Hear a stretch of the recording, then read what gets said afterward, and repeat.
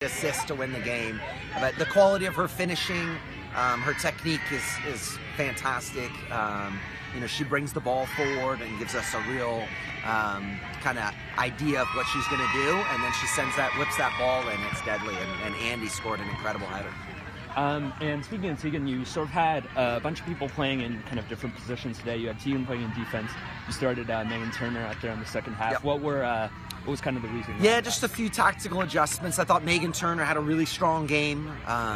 She kept possession for us and gave us a brain in the middle, and I think we were requiring that for this game.